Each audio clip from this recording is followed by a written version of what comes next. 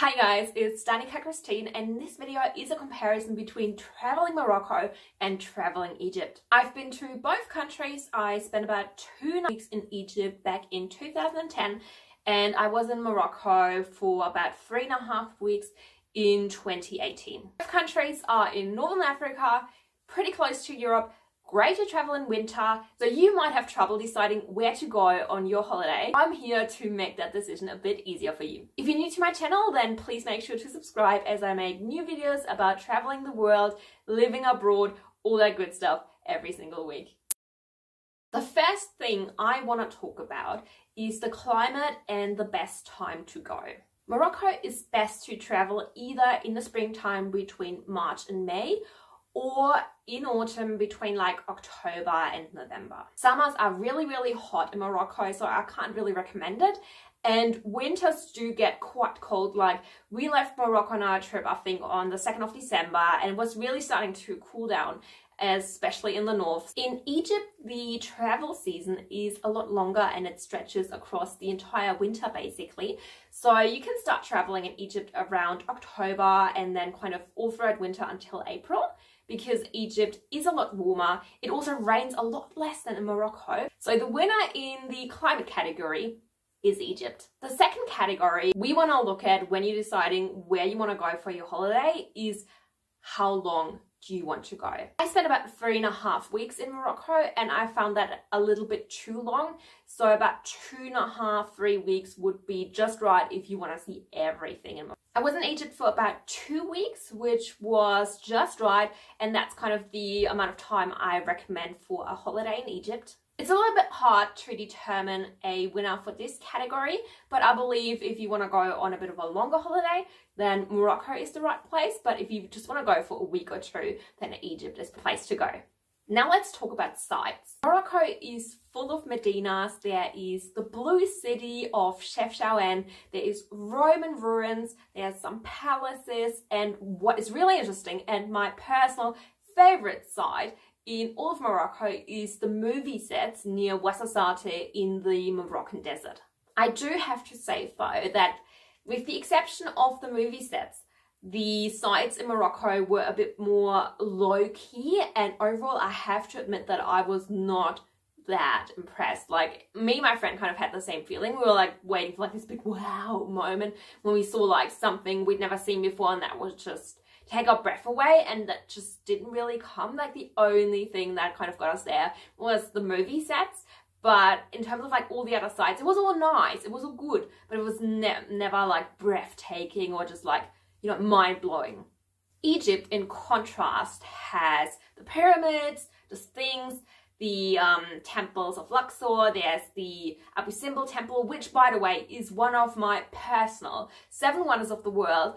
And I just feel like Egyptian sites are like so rich and so impressive. There is so much to see, so much to explore. This category, without a doubt, Egypt wins, hands down. The next category I want to talk about is safety and the level of sexual harassment. Morocco is one of the safest Muslim countries to travel, and me and my friend kind of experienced some harassment while we were in Morocco, but it was not too bad. Egypt does have a little bit of a bad reputation in terms of safety, but I do have to say I don't think it is as bad as some people believe it is. At the same time, I do have to say though, Egypt was the country where I experienced the worst sexual harassment in my entire life, and I've been to India. Egypt is probably the only country that I've been to so far that I would never travel alone as a woman, just because of like the experience I had there. I was traveling Egypt with my then boyfriend, and kind of like, it was fine while he was with me, but the minute he was gone, you know, just out to get something or buy something, and I was just like in a shop or whatever, or in a restaurant by myself, the harassment would start.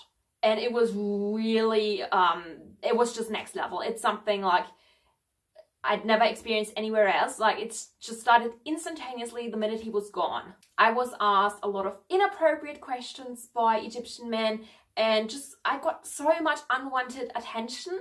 And it was just overall like a bad experience in that regard. When you look at safety and the harassment factor, then Morocco is definitely the better place. The next category I want to look at is the cost of traveling. In 2018, I spent 35 euros per day in Morocco traveling as a backpacker on a budget. So we were staying in hostels, we were eating our meals in restaurants, we were taking local buses, sometimes taxis, but not too many. We, went to lots of sites. So we spent about, on average, I think 35, 36 euros per day.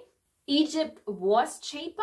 I spent 25 euros per day in Egypt, but that was back in 2010, so I don't think that that is accurate anymore. I had a bit of a look online, and it seems like most backpackers now spend about 30 to 40 euros per day, so I think it's about the same as Morocco these days.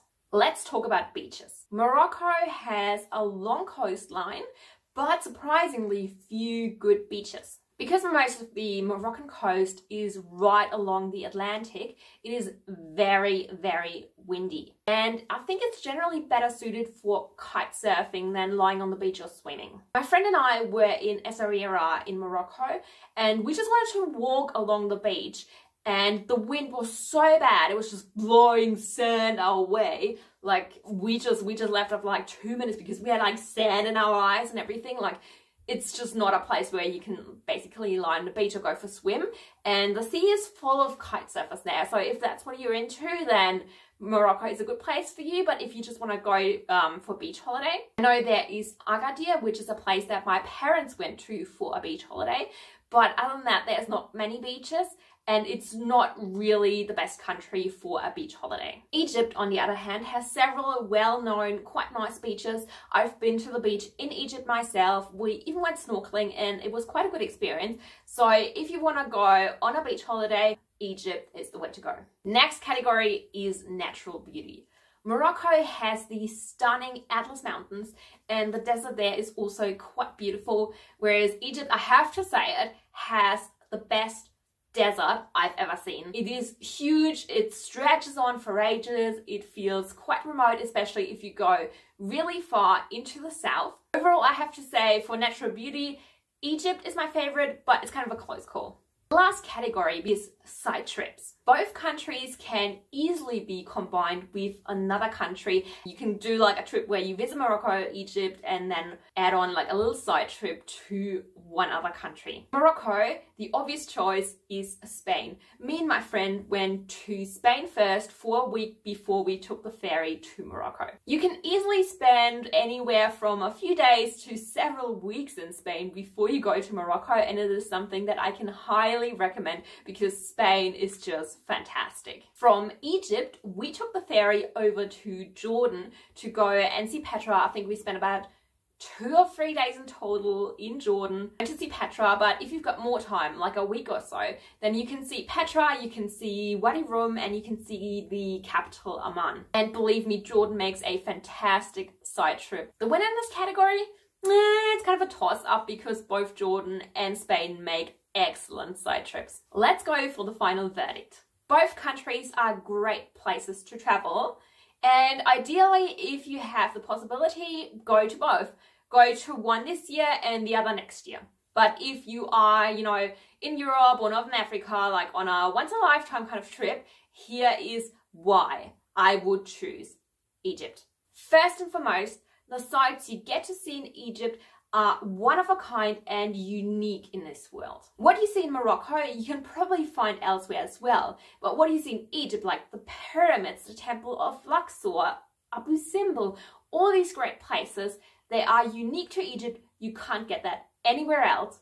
So that is why I think the sights in Egypt are just superior. Like I said, Egypt also has the best desert that I've ever seen. You can do a fantastic side trip to Jordan. There are great beaches if you want to tag on a little beach holiday, and overall the travel season is just longer, giving you a longer stretch of time where you can go and see Egypt. Morocco is a great place to travel to. I really like the blue city of Chefchaouen. I love the movie theatres near Ouarzazate. I love the Atlas Mountains. But in my personal opinion, Morocco is just not as unique as Egypt. Let me know in the comments if you've travelled either or both of those countries. Let me know what your opinion is. Don't forget to give this video a like and subscribe, and then I'll see you in my next video.